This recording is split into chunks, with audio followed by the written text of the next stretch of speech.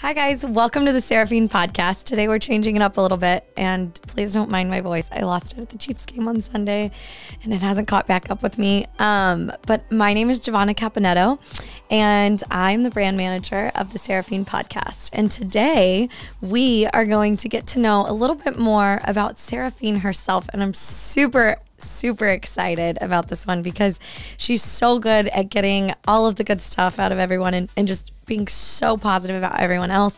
And not everyone knows all of the fun things I know about you and just how wonderful of a person you really are. So I can't wait for everyone to start hearing this. Well, this is going to be interesting to have the little script flipped on me. I love it. I'm excited. So excited. So, I mean, you have been doing this podcast now for what?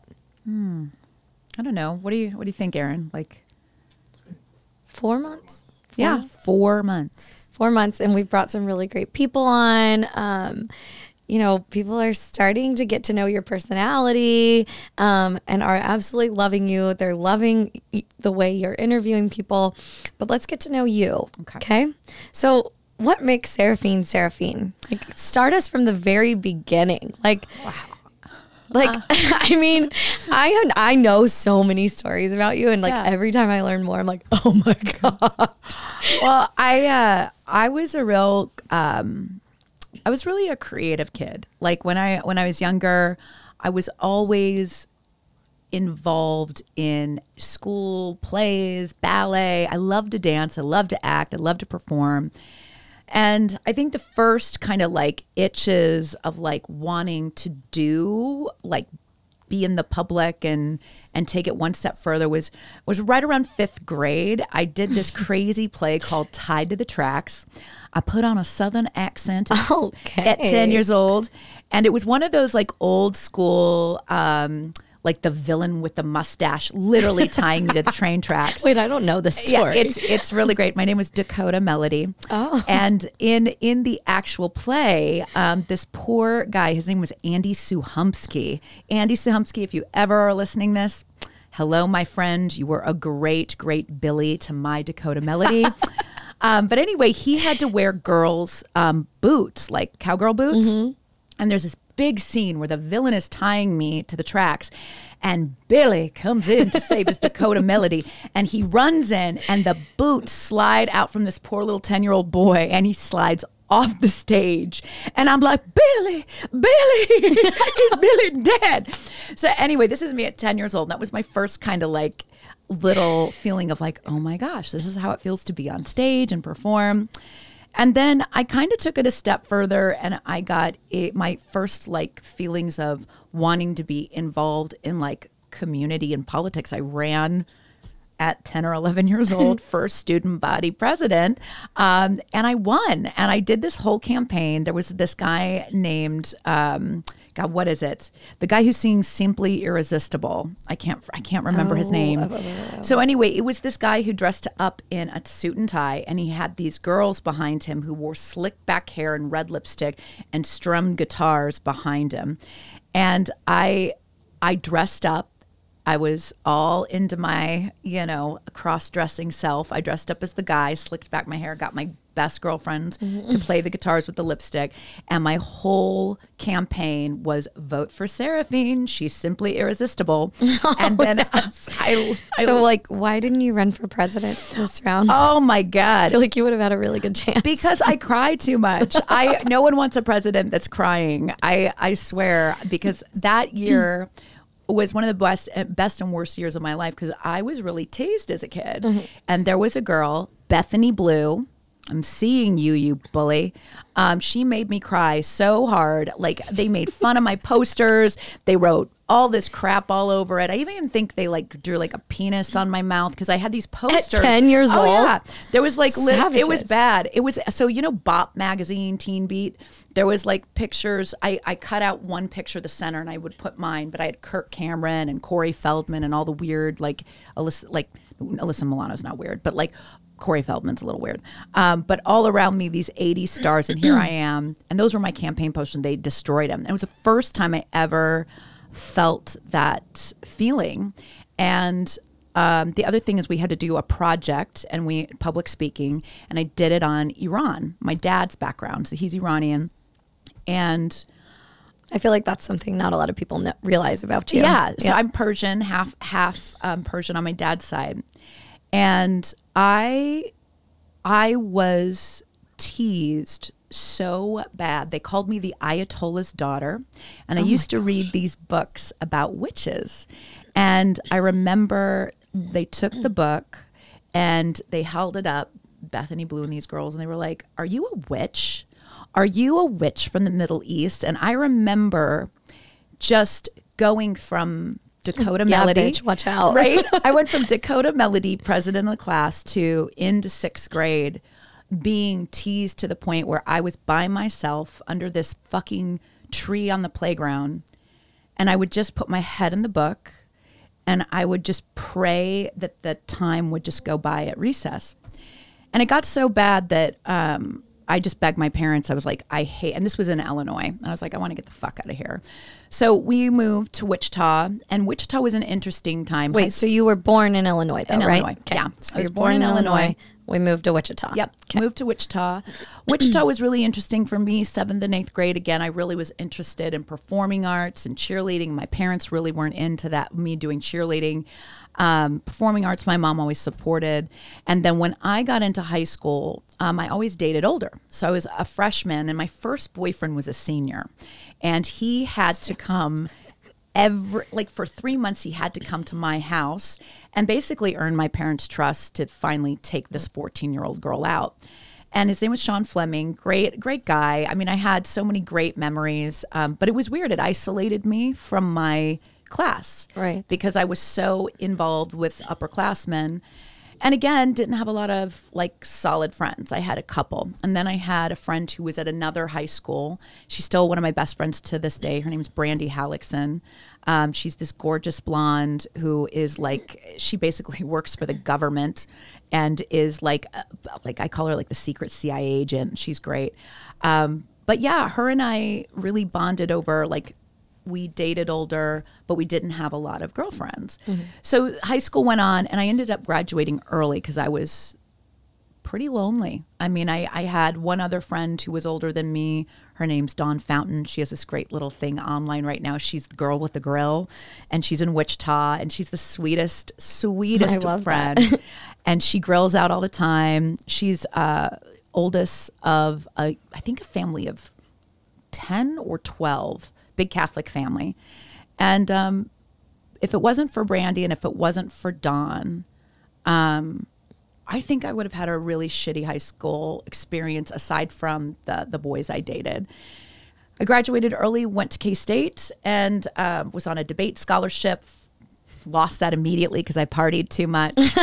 I was involved in a sorority, and oddly enough, I dove right into sorority life because I wanted so badly to have girlfriends and I yearned for it so much. And it was an interesting experience. I can't say it was perfect because I ended up deactivating my senior year, which is really weird because most people, if you do things that long, but I'm one of those people that even if I put the time in, if I start to feel like it doesn't suit me anymore, I really don't care about getting that stamp at the end of oh, you completed this or whatever. I was like, you know what? It doesn't suit me anymore. I wanted to focus on different things. And college was a really great experience. I got involved in theater. I loved broadcast journalism. I actually was the host of the news of our K-State had a little online news thing that nobody watched. And then I was also a radio DJ and my name was the Devious One and I did a rap hour. And I remember wait, we gotta bring that back. For Phiending for More, we're gonna have a rap hour. I'll be like, what's up? This is the Devious One. I mean, it was hilarious because I Erin's face. It was the best thing ever. So this is a fun fact, Erin. I was gifted by my co-host. He was this kind of half Hispanic, half black guy named Len. And Len was like, there's this album. It is so dope. And I was like, in my white girl voice, it's so dope. He's like, no, you got to be like, yo, yo, yo, it's Seraphine. This is a dope album. And it's from, and I was like, Busta Rhymes? And he's like, no, Busta Rhymes.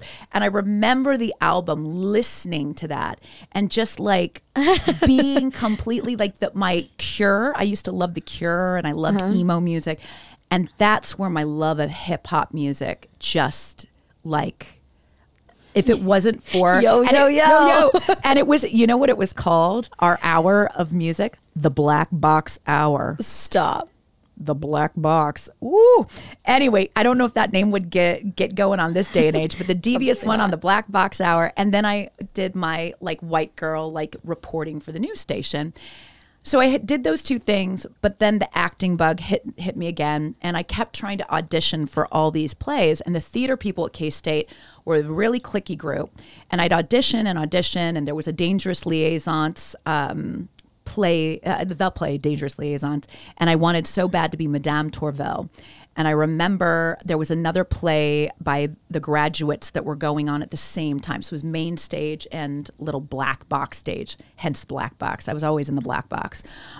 So anyway, I literally, I wanted Madame Tourvel so fucking bad.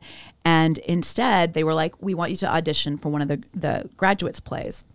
And it was called Garbage Men of the Old West. And I was like, perfect. Motherfucker. I'm like, I go from Madame Tourvel, this French babe, to what?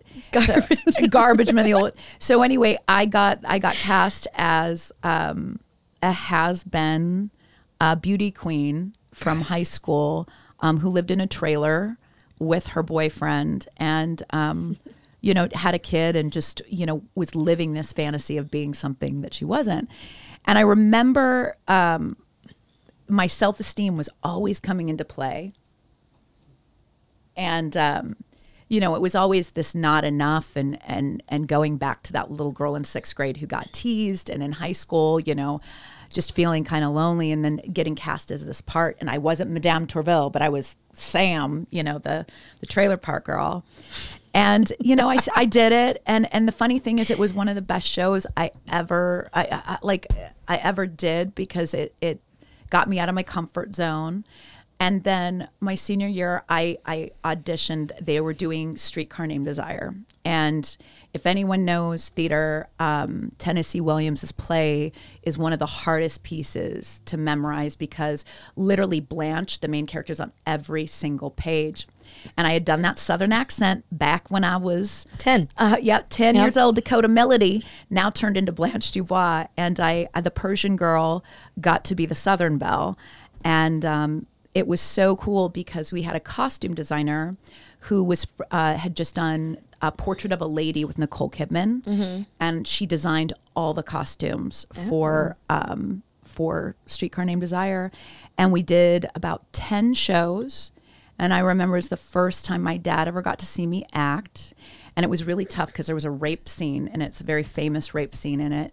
And I just remember my father, like, just being a little overwhelmed, like, by it, and just being like, I don't know what, you know, this is really great that you did this, but that's like really heavy. So my whole life in college was great. The whole time I was, you know, waitressing at Rusty's Last Chance, and I just had a really good life in college. And when I exited out, I came to Kansas City, because my parents moved from Wichita to Kansas City, and I was here for a couple years. And this was right after college. Right after college. Okay. And I thought I was going to be in news. So I accepted a job in Topeka, News Source 49, as a field reporter. And honestly, I hated it, because I was like knee up in pig shit, because they would send me out on like the worst, you know, assignments, because I was new. And like I'm interviewing pig farmers, and then there's like, you know, there was like some highway so thing. You. It was so awful. So I literally was like, you know, I don't want to do this. I'm not getting paid that much. So then what I did was I did what most 20-year-olds do, is like, they go, fuck, I guess I'm going to live with my parents for a little bit, kind of figure out what I'm going to do. I managed a BB. I was a co-manager there. And I partied my ass off. Like, my 20s in Kansas City was just about, you know, partying. And, you know, I felt really cool, because, you know, met like some of the cool kids, like Chiefs players and the girls who worked at the store. You know, we all like to dress up. We like to play this image in our 20s of, you know, having figured it all out. None of us did. I mean, we were like rolling out of bed with like the makeup from last night and opening the store at BB being like, what's up? And still That actually like, sounds so BB though. Oh, like, it was, but it was great. It was a great time, you know, in my past, but then I realized it wasn't enough. So I moved to Southern California and it was there for about 8 years. And that's where I started I was in real estate for a little bit, just because that I needed an apartment. So I was like, okay, maybe I'll rent or maybe I'll do condos, and I don't know. I just didn't know what I wanted to do. I knew I needed it at home. I knew I needed to live. I needed to make a living in Southern California. And at the time, you know, it made sense because I'd been in sales to some degree. And yeah, I got there and I hated what I did for a living. I hated it, but I loved California. And then how long were you in the real estate? I was in it for a while because I needed a place to live. So you, like, for most of the companies there, how they'll lure you in is they'll say if you want to manage the property, you either can have a salary and live off site that's a little bigger, or we'll give you an apartment and you won't make as much, but your rent is included, you know, but you live on site so that every time a pager or, you know, maintenance gets a call, you get your ass up out of bed, you go to their apartment, you see their leaky faucet, or you go and get the complaint with the police because of domestic violence dispute. I worked in some interesting areas, but then I started to go to better and better properties. And I finally was just like, well, fuck. And I ended up dating someone and he was like, you know, you're miserable. Why don't you seek out doing something else? And I had always loved dance. I'd always had dance in my background and I always loved fitness. And I went to a pole dancing class. This is where it all That's starts, and I love this part of your story. Okay, so let's time frame this. Like how old were you when you started the pole dancing class? 25. Oh my God, I love that. 25 years old. So what people don't know, what they're about to learn is like you didn't always dance like that, you know what I mean? And then you end up being like this freaking superstar at it that we'll get to here in a minute. But like before we get into this pole dancing part of you, you can't even say it. Like, I know, right? well, I was about to accidentally jump ahead, but like tell us more about the SoCal girl of you. Like, I mean, you'll get to know here in a little bit that she ended up in New York, but like, don't you feel like you're more of like a SoCal? Yeah, I wish sometimes I would have flipped it. I wish I lived in New York. For those of you who ever are thinking about moving to the coast, I would say move to New York when you're younger. It takes a lot of energy to live there.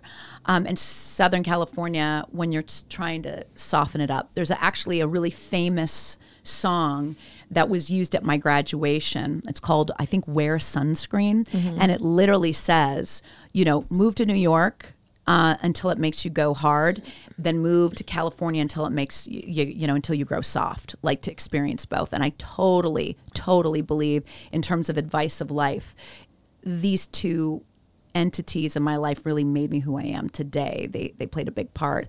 And the Southern California girl in me, I mean, I own that shit. It was the early 2000s. I mean, it was bad hair extensions and low-rise jeans. It was the metallic bags like Paris Hilton. Totally. I loved it. I mean, for me, it was a part of my life, like, you know, like the movie Dazed and Confused, where it is iconic. I look at pictures. I look at my life there. So when I was managing at the apartment complex, I wanted to make more money because that was the other thing about California was cars and clothes, who you were. So it's a flashy lifestyle. Totally. Especially in Southern California. 100%. So I knew that under the umbrella of Irvine Company that I was working, they did not want us to have a second job to be a manager. So I got a job in secret and I drove 30 minutes out of the way. and I usually worked 3 to 4 nights a week. And I decided to work as a bartender. Well, first a cocktail waitress, then a bartender at Hustler. And that's the strip club, yes. I was never a stripper, let me tell you that. Not that I honestly... She pole danced, just wasn't a stripper. I have to say, I want to talk to women who are listening to this. Your 20s is about like feeling yourself and figuring out your sexuality. Right. The early 2000s was so sexual. I mean, think about Slave for You, Jenna Jameson, like the Girls Next Door, you know, Playboy, like everything was on fire to be this uber sexual, like boobs and ass and tan. And California was just like turn up the dial. And I just didn't, I was figuring it out. I still felt like that dork in 6th grade. And I walked into Hustler. I wore a suit, and I remember this old guy. I forget his freaking name, but anyway, he looked at me. He's like, "What are you doing here?" Oh. And I was like, "I'm here to get a job. I want to make some money." And he's like, "Okay." And he's like, "You know, you came to the right place." And he's like, "So you just want to be?" I go, "Well, a cocktail waitress, but I can learn how to bartend." And he was like, "All right." So anyway, he's like, "Well, you've got to wear fishnets." He's like, "And we either wear really short black skirts or booty shorts, and you had your Hustler tank top, and you know, you just have to understand that like you are basically a co-pilot to the dancers." And he's like, "You'll learn as you go along." I'm like, "What the fuck?" So anyway, I remember the first night, and we also had to wear these really big boots with high heels. My feet super comfortable. Oh my God, destroyed. But it was cool because, you know, you would develop a relationship with the dancers, because the dancers essentially perform on stage to get like lap dances or private dances. Right. And as a waitress, along with the doormen, you're looking out for the girls because, you know, I mean, guys can get drunk and they can get handsy. And you're also, you know, in control of what they're consuming for alcohol. So anyway, there was one dancer. Her name was Harlow. She's still I still wish she was here because she was one of my best friends, and she was she had an engineering degree and she was trying to get through school. She had long bleach blonde extensions. She went from like I think an A boob to like double D's, and she was amazing. She had the biggest smile. She was like Britney Spears mixed with like a little bit of sassafras. Like she had just like, you just loved her. And every time I worked with her, you know, I was always like, I wanted to like, you know, be the person who was kind of looking out for her. And we just became this team where, you know, I would kind of scope out who were the nice guys there. And she would take them for all they were worth. I mean, these guys would be like, "I love you." So, yeah, it was interesting. So then she kept telling me, she's like, "Why don't you do it?" She's like, "I know you have a dance background." And every day, not every day, every night when we would close, I would ask her to teach me a pole trick. And she would be like, "Girl," she's like, "let's clean this pole down." You know, because I mean, there were some interesting dancers. They weren't all Harlows. And, you know, she'd be like, you know, "You could be really good at this, but like, you know, I teach it to myself." And she's like, do you think you'd ever do it?" I go, "Hell no." I go, "My parents would freaking disown me." So I said, you know, I don't know, maybe there's a place where I can, you know, do it in private or get a pole. So anyway, S Factor Studios had opened up. Sheila Kelly is an actress in Hollywood. And I had seen one of her movies in the 90s called Singles. And she's this really interesting actress. She has... she comes off as very Ivy League educated. She actually has a TED Talk that's amazing about women's sexuality. And anyway, I went into a class in Southern California, and I remember it was a classroom with no mirrors, and it was all red lights, and there were 3 poles, and there was a group of 10 to 15 women that like, we just went in, we're like, "What are we doing?" And the lights get lower. And did you go to this by yourself? Yeah. I love that. I love that. Red lights everywhere. And then this teacher comes. She's in little booty shorts and a tank top, and she sits right in the middle, and all of our mats are circled. And she's like, "Welcome." She's like, this is an experience you're never going to forget." And I remember she turned on the music and this bass just threw down in the room. And this song by this Icelandic band, called Siguró, or I think that's how you pronounce it. I always say it wrong. And it's this falsetto, almost operatic voiceover bass. And she had us just start moving our body in like a breath of inhaling forward and exhaling backward and swirling our rib cage around. And she told us to close our eyes. And again, there were no mirrors and the lights were dim. And I remember trembling, like it was like the first time I was in my body. And then we kept moving on the mats, almost like yoga, Pilates-esque kind of movement with a little bit more sensual curve in your body. And then the lights came up just a bit. And then we all kind of like came out of our daze. And then she taught us a little bit of a pole trick dance routine thing. And I just watched her move, and I watched all these girls laugh and have fun. And then I put my hand on that pole, and I remember her just telling me, like, take up as much space as you can. And she's like, just start to really stretch all the way out and just swing and breathe into it. And I remember that feeling. And I wanted it again and again and again. And that night, I decided I was going to teach it. And it changed nearly a decade of my life. Ugh, I love this. Okay, so after this experience, were you dating anyone? And I was. You were dating? Yeah, it was a weird thing for me because I was very scared.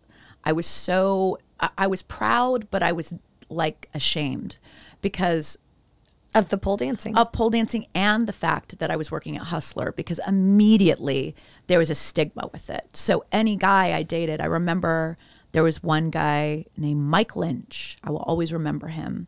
And he came in. Very basic name. Very. He came in, good looking blonde guy with like, you know, like the guys that you would like be like, oh, you know, like in your 20s, like they all look like they're, you know, Wall Street guys, and they came into Hustler. And he just was like, you don't belong here. Who are you? And, you know, we dated for a bit, but like, I remember him just being like, he thought it was kind of dirty. He thought it was kind of sleazy that I worked there. And then when he found out that I was taking these classes, he's like, why are you fucking taking these classes? What are you going to be, a pro stripper? And I just remember, like, again, my dating life really correlated with my self-esteem. I didn't find a good man for a long time. I think I met my first really like dear love at about age 28. And he was so understanding and he was so open-minded. And when he found out I wanted to be a teacher, it takes a lot for a man to understand women and sexuality, and not it being like a need for attention, this kind of horror, like the whore thing drives me crazy. Like if a woman wants a man's gaze on her, it's like you're desperate and you want attention. And in your 20s, you're at your most beautiful and sexy. Like it feels great to have men's eyes on you. But I think the hard part was the message you send, and how at that time we didn't have conversations like we do now about just because I want to be sexy, it doesn't mean I want to have sex, or that I'm a promiscuous woman. Right. So, you know, it was a strange time for me. Really strange. So then at what point when you were in California were you like, I need to make that next change? Like to the next coast? Yeah, it was tough. It was really tough. So I went through. And like, why? I'm sorry, but like, you know, you go from this sunny, beautiful place, and then you're like, okay, well, it's time to go to like. Yeah, it was difficult. So I'd gone through a teacher training. I was teaching regularly in Southern California, and I got engaged to the understanding guy. Mm-hmm. And our life got what I call complacent. Like we were good, but we weren't really, I had this itch to do more. And California, especially Southern California, Laguna Beach is where we lived. Everything just felt really easy. I didn't feel challenged, and I felt limited. Like I just wanted more. Right. So we went for a vacation to visit my sister in New York, and he and I both were like, I mean, like every towering building, every show, like we were just like. Was that the first time you had been to New York? Yeah. It was the first time. Sister? And I looked at him and I go, I want to be near my sister. I want to try it out. And he looked at me, and he'd lived in California his whole life. Not like me, who'd moved a couple times. And he loved me. And at the time we were engaged, and he moved for me. He moved his entire life. And we moved to New York. We lived on 12th Street, right off like the river, in this high-rise building. It was brand new. And it was the hardest thing, I think, at that time, at that point in my life. It was one of the hardest things I ever did. And it broke our relationship. It completely destroyed it, because he wasn't quite ready to live there. And I was so consumed with the city, and I had not found myself. And I had kind of used him as a ways and means to get to New York. But I wasn't in love. I don't think I was as in love with him as I thought I was. And I knew that I wasn't making that much money. And in some ways, like subconsciously, I was like, well, I want to do this crazy career of a pole dancing instructor, but how am I going to live in New York? Well, I have to do it in a relationship. And it broke my heart. It broke his heart. And I moved out of the apartment. I basically gave him all the furniture that I'd put on my credit card as a way of like kind of saying sorry to him. And I moved into a shithole on 75th in York in a closet that was made into a bedroom. And oh my gosh. And how many square feet was that? Oh my God. It wasn't, I don't even know. It was like where you're at to that door. It was literally, nothing. I could fit a futon in it, and it had a little closet. And I had a shelf with my computer as my TV. And I was so poor. And I had this roommate who, she was so sweet, but she was dating a guy who's like, like on the side dealing in like pot and whatever, like pot. I just said pot, weed, whatever. But yeah, it was. Do you do the weed? Do you do the weed? Do you do the pot? But yeah, it was like mice infested. It was awful. And again, hit a really low self-esteem point, but I kept teaching, and that's where I threw myself into S Factor, and I threw myself physically into everything. And then I started performing and doing all these kind of crazy like off the beaten path things. And then I was doing night cabarets with fabulous drag queens. And then I had celebrities that were my clients coming in to take these classes with me. And all the while, every time I would be asked out to go socialize with them, I was dirt poor. I mean, I had one friend who, she was married to a famous fashion designer, and she was like, we have to buy you some clothes to go out. And I remember her taking me into one of the stores her husband owned late at night, and I just cried because I was so poor and I was so embarrassed, and she wanted so badly for me to like my self-esteem to just get up. And I just, was always based on men and not my own self-worth. So I remember she dressed me up, and she took me out. And I was always in this environment as a teacher to preach women's empowerment, and just felt like the biggest imposter because I was barely making ends meet. And I lived in this shitty apartment, and I was, dating guys and kind of letting myself be treated like shit. And all I knew was that place was like my safe haven, because the women believed in me, and I believed in myself for the 2 hours I would teach whatever class. And I think that's a good testament. Like, they say that success doesn't always reflect money, right?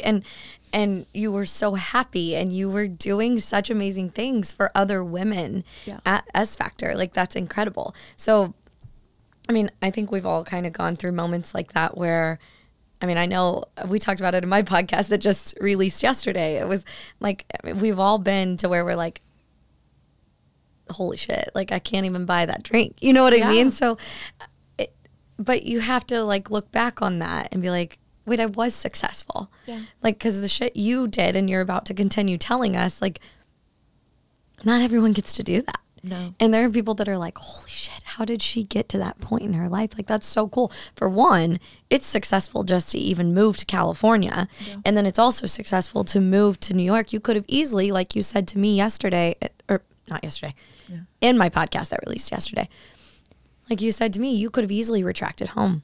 Yeah. And you didn't. There's so many times. And you didn't. Yeah. So that is a success story in itself. Like someone that can just keep pushing. So like, with that being said, someone that you pushed so hard and so strongly and you were so valued was, can we talk about her? Oh, you totally can. You totally was can. Lindsay Lohan. Yeah. Right? She was like this little flicker in my life that came to S Factor. Oprah Winfrey was trying to save her in some degree of like trying to get her back on track. And I remember everybody in the studio was dying to work with her because, you know, I mean, whenever we had celebrities come in, everybody was very like, oh my God, because it's exciting. You know, it's fun to teach them this language. Not every day. No. Yeah. And you're doing something that's fun, and immediately you have to establish connection. And she came in and she was just this lovely, lovely soul that you could just tell was searching, you know, still searching. You know, I know that, you know, it's funny how when she came in, you know, she was always kind of running late, and but she was always super apologetic. We had exchanged numbers, and you know, she was always like wanting to come into the studio later on at night in private. And she was just somebody who was so invested of wanting to really get involved in the movement. And it wasn't just about being sexy for her. She really wanted to feel the music, and she really hated when the cameras came into the classroom because she felt like it was so violating. And, you know, she wanted, like, there was a lot of music laws, and she wanted real music played and not like stupid music that would be like, you know, and not something like your 10-year-old play. And I just remember just a real vulnerability. I remember, you know, her talking about just having a connection with one of my favorite people, Jared Leto, and just being so vulnerable about talking about her life, and feeling also very like responsible of wanting to keep her privacy, and then also being a little, you know, the thing about working with famous people is that, you know, I get it. There's so many like walls, and like they can't get too close. And when they do get too close, they freak out, or they have to pick up and go. Mm-hmm. And, you know, I think that the weird part about being in somebody's life like that is that sometimes you're just there literally for a season, or not even a season. For me, it was just a few weeks, but you get to, I spent a lot of time in a short amount with her. And I always will root for her, no matter what. She's somebody that I just will continue to root for, because I got to see such a lovely side of who she is. And I think it's really sad that so many famous people just get crucified for mistakes, especially when they're young, you know? So, Lindsay, it was cool working with you. I hope you're doing well. Like you said, I mean, everyone enters your life for a reason. Yeah. Everyone has a purpose. So yeah. And I'm sure you were incredible to Yeah. her. So, gosh, I mean, so you were in New York for how many years? About almost nine. And it was, I moved. I was in that little shitty apartment for a while.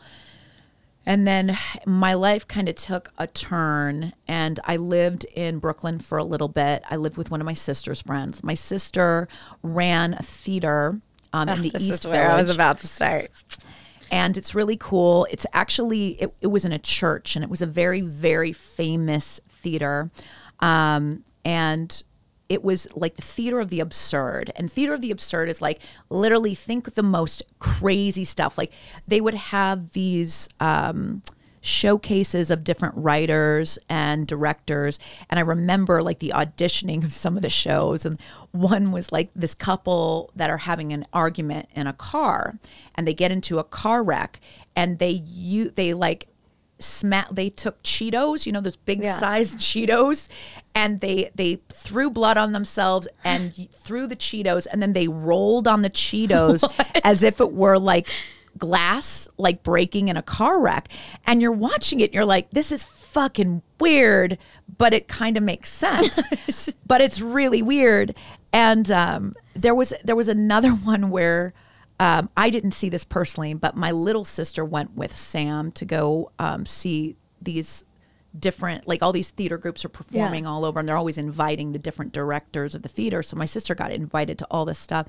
And my sister saw this one show to where it was this woman who was in a kiddie pool, buck naked, and like pretending she was like birthing something. And then she was like dipping down and like using her muscles to do stuff with the water. It was so like, I can't even, it was really graphic and weird. And you're like, what the frick am I watching? Some of it was really weird, but some of it is so incredible. And one of the gifts my sister gave to me was during that time of my low self-esteem, but I was kind of picking it up. I was in Brooklyn, and she told me, she's like, I'm going to write a show. And she's like, I'd like to have you be cast in it. And it's called Aviary. An aviary is where they house birds. Mm-hmm. And the story is about two Victorian sisters, and it correlates with the Arabian Nights story. And the Arabian Nights story is about this sultan who every night he basically brings a woman to his bed and he fucks her and then he kills her. And I was one of I was to be the sultan's concubine that night. And Scheherazade was a smart son of a bitch. So what she ended up doing is after she made love with the sultan, she's like, can I tell you a story? And as he's laying in her arms and she's stroking his head with his hair and she's having this conversation, she starts to tell him a story. And every night she hits a climax in the story and she goes, it's to be continued. And the Sultan is so curious because she's such a good storyteller that he doesn't kill her. In the meantime, her sister is with her as kind of her lady in waiting, and her sister's every night this like scariness of like, is he going to kill her tonight? Is he going to kill her tonight? And the play is basically this beautiful love letter to me. And I was choked up of sisters looking out for each other. And the reason why she wrote the play for me to perform in it is because she wanted me to pole dance and show my father in a very unsexy way or more artistic way of my ability, the art behind it, and the fact that and the strength. And like the aerial art part of it. So they had this beautiful rigging of poles and silks, and I got to perform in front of my family, and I did it with a nod to our Persian heritage because of the Arabian Nights story. And it was the most profound and memorable gift that a sister has ever given to me. And I will always remember and appreciate and love her for allowing, for giving me a place to share that with my own father. I absolutely love that story. I mean, I'm very close with my sister, so I just absolutely love that story. Now, I mean, obviously that has to be one of the highlights of you living in New York. Oh, it was the highlight. The highlight. And when the theater closed, so it was crazy. It was a black box theater. So it was completely painted black, and they would change it every once in a while for whatever show it was in. But when it closed, and there was so funny because that theater actually had, like they would do fundraisers, and there was this beautiful garden that was kind of overgrown, very witchy, and they'd have like barbecues there. And every summer, everyone would congregate in East Village to raise money for this theater. And there were so many memories there of me like coming after work to meet her there, see a show she was working on, and then obviously the aviary show. And I remember we all had dinner at like a dive bar across the street, and we knew it was closing. And we like, she was like, I don't know if I can go across yet. She's like, I'm not ready. And I remember the theater was open. I had the keys to it. And I remember walking in, and the black box was painted all white. And all the windows that had kind of been blacked out, they took off like the black off of it. And it was literally like almost a church setting. And it was like sunlight, and I could see the garden out there. And it was this really sad, like bittersweet goodbye, because on one hand, the black box like took away the beauty of the room because it but in the next breath, there was just so much magic that had happened there. And I was just watching the sunset, and I realized it would be the last time that I would ever be there.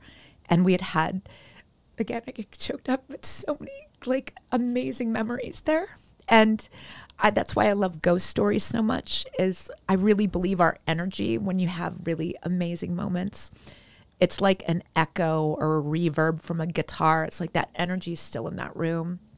And I swear when I die, if I was going to haunt anywhere, like that's one of the places I would haunt, is that church, because it's really a magical place. So I like how that's like so the dark. I know you with your dark and light. You're like, if I was gonna haunt a place, it would be a that church. Fucking place. It totally would be. I'm like, I didn't mean to take it there when you're so the poet in your every little time. Emotional place. I love it. Yeah, it's such a beautiful place. I will haunt it. I will. I mean, when it comes to gothic and romantic, the Cure part of me is always going to be there. The devious one will lighten it up a little bit, but the emo Robert Smith will be like, I'm going to haunt there for the rest of my life. I love you. I swear. But yeah. So New York, I stayed, I guess, to wrap up New York. I actually, the first guy I got engaged to, Laguna Beach guy, was like, peace out, done, moved back to Laguna Beach. I think now he's happy with a child, and he has a good life in California. God bless him. Back good in guy. Cali. Yeah. And then I was engaged a second time, hence my name being the Runaway Bride. And he was basically kind of like risk management for like TV and film. Mm-hmm. So there's a movie, I think, Along Came Polly. That's like, I love that movie. Yeah. So like he's a risk manager who's like calculating risk or whatever.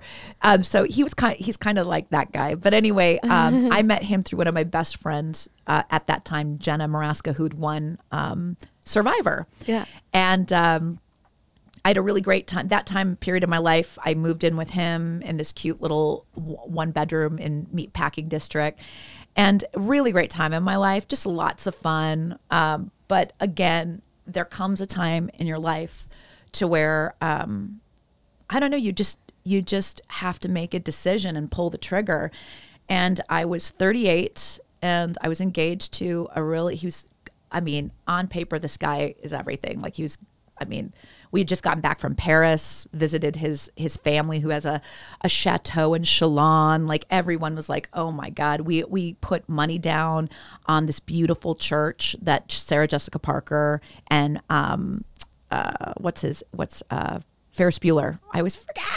What's his name? I'm going to kill myself. I don't know. Her husband. I'll think of it. But anyway, Matthew Broderick. but they got married there. And Alexander McQueen had his first fashion show there. Like, it was my dream venue. Oh, so it was stunning. It was stunning. And what ended up happening is at a charity event, the foundation of the church literally collapsed. And with the foundation of the church that collapsed, I don't know, it was a collapse in on me. I remember just looking at my life at 38 and realizing, like, okay, is this enough? Mm-hmm. Like, being his wife and like being in New York doing, you know, the same stuff with the pole dancing, and it wasn't. And I walked away from it, and my usual thing to do is to go chase another guy. And I did, and I chased a job and a guy to Australia. And he was he was perfect on paper too. What was this job, though? This job, for my love of animals. I know. Totally different than the S Factor job. Not S Factor. It was literally to be kind of a docent of like a Jurassic Park. So basically, the man that I was running after into Australia. And you met him in New York. I met him in New York with all of my beautiful ladies who believed in me and was like, well, if this relationship doesn't work out, you love animals, like, go to Australia and go save the wombats. And I did. I went, and I love the idea of raising money for endangered animals. I was great with celebrities and rich people and playing that part. And then I got out to the middle of the outback, and I realized, again, it was attached to him. And I realized I wasn't in love with him. And I realized I was 38. I was out in the middle of the outback. I had like literally moved all my shit. My dog was at home with my parents, and I felt so alone and so lost. And I remember putting this Facebook post about feeling fraudulent. Like, I've always come off as like this independent woman. And I told him that I didn't want the opportunity. I told him that I didn't want him, and really hurt him. And I hurt myself too, I think. And I remember panicking so badly, like all I wanted to do was go home. And I got on the plane, and I had this really annoying guy next to me who I guess kept me sane because I was too annoyed to like cry too much. And then like when he fell asleep, I bawled my eyes out. It's 24 hours in this like encapsulated skates with the guy being like, are you okay? What's going on? And I'm like, oh my God, just stop. Putting on my headphones like, I'm just going to watch another movie. I'm just going to watch another movie. And then I take the headphones off. She's like, how you doing? And then I'm like, oh. And I remember just going into the bathroom and bawling my eyes out and trying to get it together. And I landed. And on my Facebook, I believe, or maybe it was my text message, but my now husband had reached out, and he's like, hi, what are you up to? You in Australia? Where you at? And I was just like, at that time, I just didn't know what to do because too many men, too many changes. Came home to my parents' house over Thanksgiving, and he came over with 2 bottles of wine. Johnny did. And he knows the key to your heart. It was wine, guys. Organic wine. That is the key to my heart. And we did. We finished the 2 bottles of wine and just talked. And he let me tell him my fucked up version of my story. And we, ever since then, I have not been without him. So. Gosh, I love that story. Yeah. And he lived in New York too at one point too, right? We lived in New York at the same time. And funny enough, my ex-fiance and the one who is the risk manager. Yeah. And he dated the same girl before I met up with. So it was so weird. It was literally like. They got the same taste. When you say serendipity, like that movie with John Cusack and Kate Beckinsale, if you haven't watched it, watch it for the holidays. It's one of the best movies. It's so romantic. And although I believe that you can be in love with a lot of different people, I do believe in fate. I do believe in serendipity. I do believe in that connection. And I I can't tell you. I am the runaway bride. I should not be with Johnny, but it's a choice, and I choose him, and I choose him every goddamn day. Well, everything happens for a reason. Yeah. And you're falling into your purpose. Yes. So we have ended up here at the Seraphine podcast. Totally. And like, I couldn't be more excited to be part of this journey because it's absolutely incredible. All you do is bring positivity to people. And, I mean, so what was your inspiration behind starting this podcast? Like, I mean, I know we've just talked about all of your love for theater and performing. And I mean, this is kind of a way of, outletting that. But like, what was your huge driver behind, I want to do this podcast of bringing the light out of darkness, Seraphine? I think, as a little girl, I always loved Barbara Walters. I even have an autograph from Barbara. And I remember as a little girl being transfixed by interviews with people who had always been larger than life in my eyes. And it first started with celebrities, and I was so like, oh my God, they have these stories I never knew. And then it changed as I got older, and I realized how my listening skills, I needed to hone them in, because I was so busy trying to prove to everyone that I wasn't that nerdy girl, that half the time they weren't doubting me, and that I should just listen and figure out what their story was, because then like that's where that connection between two people is, when you start to listen and learn from each other. And people's stories are incredible. I mean, if you just sit and listen. And I think what happened was I was, having a good life with my husband. I just started therapy. I was learning more and more about this art of listening to yourself, listening to others. And then I thought about what I was listening to myself, how I was learning. And a lot of ways that I learn is audibly. I'm like, I can read books, but like when I have headphones on and all I can hear is someone's voice, and I'm so eager. It's a good way for me to learn. And then I looked at the podcast I was listening to, and then I thought about the people in my life. And I thought about the life I lived and how many cool people I know and how much more I wanted to know about them. And I was like, okay, I want to do this. I want to learn and I want to listen, because I feel now more than ever. I think when I went into it was initial idea. Aaron and I were working on a podcast together for Yoga Pants Gallery. And it was so it wasn't, not superficial. I don't want to throw shade at it. It was just like lighthearted and And I knew I wanted to dig deeper with the women that I was just meeting there. And I was like, oh my God, like these girls I would not think have these incredible stories.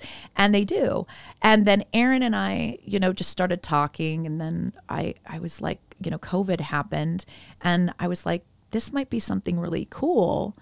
And then it got a little deeper for me because of what happened with George Floyd. Because I think I didn't understand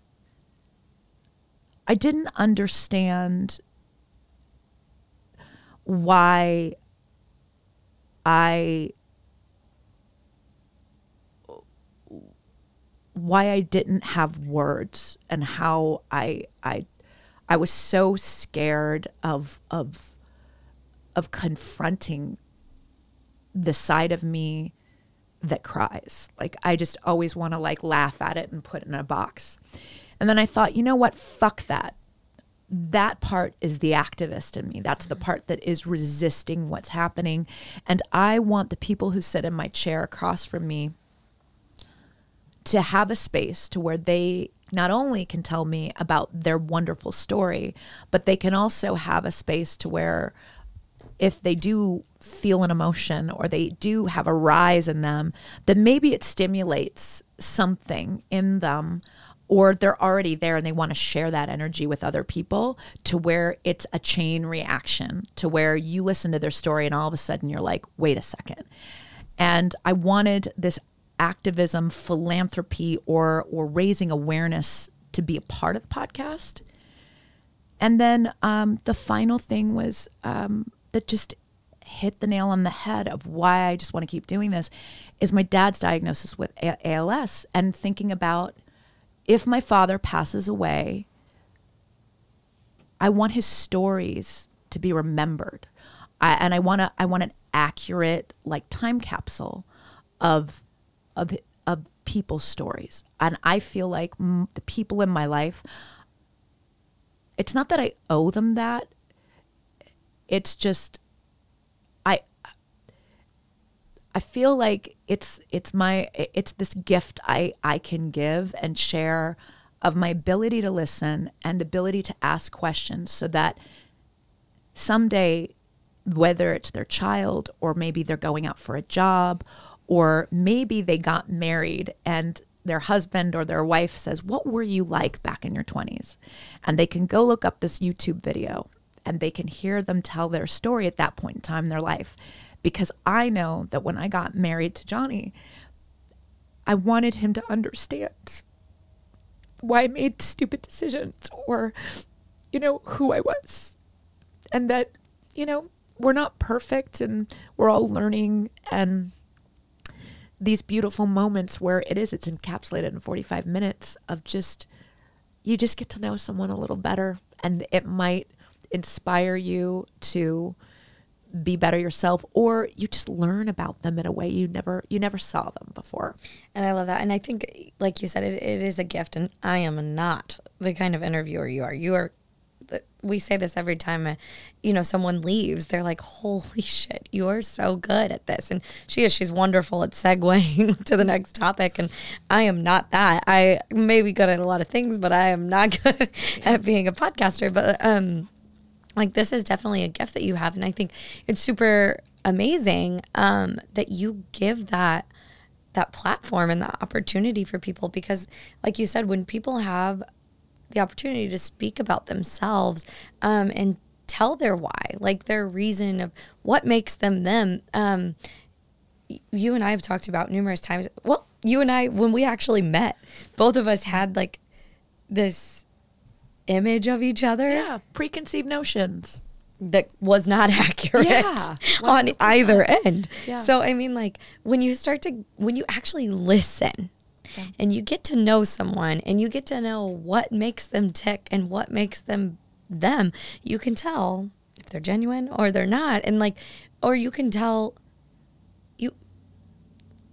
you sympathize with them, and you empathize, and you connect. It's that, what it is there's a Richard Linklater. It's so funny. It's one of the first things I ever did that I haven't actually posted because I wanted to redo it. Richard Linklater is one of my favorite directors. And we'll interview him soon. We will. Richard, I want you on the podcast. I know everything about you. I literally watch every single interview he's ever done just to prepare myself.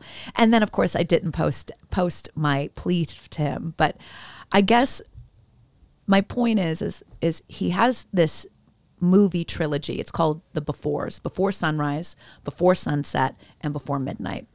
And it's basically a couple, Ethan Hawke, Julie Delpy, they meet each other on a train when they're young, and it goes up until they're in their 40s and they end up married. And there's this beautiful line, and I always remember it, they say God exists in the energy between you and another person, and that ability to connect and to listen and to hear each other. And if you want to talk about a writer and a movie that encapsulates my heart and like kind of pushed me into this, that movie is all about conversating and getting to know someone, really knowing someone. And, now at this age of 43, all I care about now is whoever I sit across from. I want to be present. I want to connect. And I want to have a little godlike moment with them, that energy between two people. I absolutely think you put that off to people. And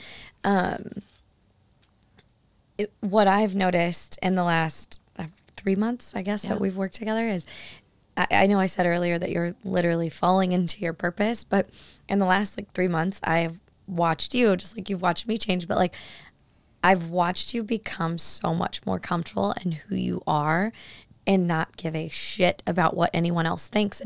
And I love that. And you've inspired me to also be a little bit more like, right. You don't like me? Fuck off. I'm not asking you to like me. You know what I mean? Yeah. And you've inspired me. You've inspired Aaron. You've inspired Chelsea. You've inspired these people around you. And the other thing I was going to say is you've also opened up my eyes and the people around me to get to know them and actually listen. Like I said that in that podcast that released yesterday, but it's very surface level with a lot of people. Yeah. In your life. And you don't realize until I honestly got around you that, holy shit, I need to know more about my friends. I need to dig in more. It's why incredible. Are they my friends? Yeah. And what is it that they have to offer me? And what do I not know about them? Yeah. And I don't mean offer me, but offer me in a sense of their personalities and what energy do I feed off of them, you know? And it's the assumption part, that it makes an ass out of you and me thing. Yeah. You make assumptions on people. I did it with one of my best friends, Molly. Her and I always kind of going through waves of things. And her father, he had... I always forget if it's Parkinson's or Alzheimer's. I'm so sorry, Molly, if you're listening. But she experienced, this happening early, and he passed away. And during that time, me and Johnny, I was in my own world and new in marriage and commitment, and, things had just gone upside down. And she's such a tough person, and she doesn't show a lot of emotion. And I assumed, because I didn't ask. Never a good thing. And I didn't listen because I was so busy. Every time I was on the phone with her, I wanted to tell her about my life and let her know all these things because I'm older and wiser and figuring my crazy life out. And all the while, she was in so much pain about her father. And then karma has it that I find out about my dad. And I called her immediately. She's the first person I called. And I said to her, I'm so sorry. I'm so sorry. Because just because you don't react like I do with tears and the drama and the gothicness of being in the church as a ghost doesn't mean she doesn't feel as deeply. And the same thing with my husband. My husband is a very controlled man. He doesn't, except when he gets mad. But when he hurts, he doesn't show it as much. And we can't make those assumptions. We can't if we choose to connect and we choose to be better versions of ourselves. Because I learn so much about my friend Molly, and I learn every day about the strength of my husband just by pausing and being like, shit, I'm not listening. I'm assuming. And I'm just, plowing through what's the next thing. And my piece of advice to anyone is to shut the fuck up and just listen a little longer, because those are the moments when you get these beautiful, gold nuggets of who people are. And there's still so much more that I think, our listeners need to know about you. And just kind of wanted to give them a backstory of who you are and what makes you you. And I mean, there's still so much more. I don't know. Do we have time to talk about it that I want? We'll part to it. I want to know your fashion inspo. I want to know your traveling. So much. Favorite places in the world. There are so many other things about you, but I definitely want people to know the backstory of you and what makes you you. Because just like you said, like when you get to know what journey someone has been on, Yeah. it's knowledge, and you appreciate them more and you empathize with them more, Totally. you know? And now here you are in the middle of 2020. That's, I mean, been a shit show of a year. Oh my God. And you keep getting shit piled on you. Like, I'm like your poor father. You know what I mean? Yeah. Like, it was like icing on the cake, like in the height of all of this. Yeah. And now we're trying to figure out how you're going to deal with your father. Yeah. And you're still pushing. Yeah. You know what I mean? You're still pushing for positivity for other people and to lift these people up and give them a platform and have this world learn about them and ask how to help them, ask them what charities they're helping, because that's so important to you, is continuing to help people become their best self. And what is it that you say to Johnny every day? You're like, I just want you to be a better man. Just be a better man. I love better man. I always love that. I love it, love it, love it. Eddie Vedder, you're the best. I feel like, you know, it's weird because I have these moments to where, you know, you have this sense of responsibility, and then you realize to fill your tank, you need little bits of lightness, because there's a lot in the shadows that like pull you down. And what I love about having you and Aaron and Chelsea is this like breath of like youthful energy that reminds me of who I am, and that, you know, all these other heavy things don't necessarily define me, that they strengthen me. And, you know, and I'm excited. Like, I'm excited to do a podcast about fashion and movies and, you know, food and like random shit about my dating life and crazy stories about Johnny and the dogs. Like, I could do, I think that's the beauty of this platform, is that it just depends on the day. It depends on the moment. Just like when I ask people, like, the 3 people you want for dinner. Like, I was going to ask you that as we close this one out. So it just depends on the day. But I think I'm going to constantly, even when returning guests come, I think I'll ask it again, because it is so definitive of like every day we kind of change up. Sometimes we have a heavier day and we got to put the weight of the world on our back. And other days, I just want to order some velour Skims and pretend I'm back at Hustler in like the early 2000s, you know. Sue me for not being Mother Teresa every day. I can't, you know, like my heart can't handle it. But if I was going to have the dinner guests. Yeah, and where would it be? Where would it be? And we can kind of tap into your food, but what would you be eating? Okay, so I am a bougie ass biatch. You? So No. I would try to rent out Versailles and the Hall of Goddamn Mirrors, because I would be dressing fabulous. And Marie Antoinette, man, let 'em eat cake, man. I want to have that moment. So it'd be in Versailles, and it would be so indulgent. I was at one meal in my life. My friend Steve Balderson, he's a director of film out in California, and he did this great dinner to where he literally had a menu, and he had us pick from the menu whatever we wanted. And it was crazy because it was like a really extensive menu, and it felt amazing. So I would kind of have an idea of who my guests were, but I would want to have a menu so they could pick whatever they wanted, like a restaurant. And it would definitely have a lot of bubbles, a lot of wine, a lot of berries, because that is like, if you want to know what I like to throw a bunch of like raspberries and berries and blueberries and like a champagne flute. And then I have to say I love macaroons, the Marie Antoinette. My favorite dessert are macaroons. And Christopher Elbow chocolates. I love those. And then food could be anything. It could be sushi. I love frickin' fish. I do. I love sushi. For me, it would probably be sushi. For my guests, whatever they wanted. But the guests at that table, 3 and they're dead or alive, right? Yeah, 3 dead or alive. Okay. I would have to say today I'm going to keep it lighthearted and really think about who I'd actually want on my podcast. hands down, I'm a loyalist to 30 Seconds to Mars. I'd ask Jared Leto. He could have a plus one, which would be Shannon Leto. The reason why he's on my table, I guess, he touches me in so many ways. I love the films he chooses. I love the music he does. I know most of the lyrics of the songs that he's written, and they all resonate to my heart through and through.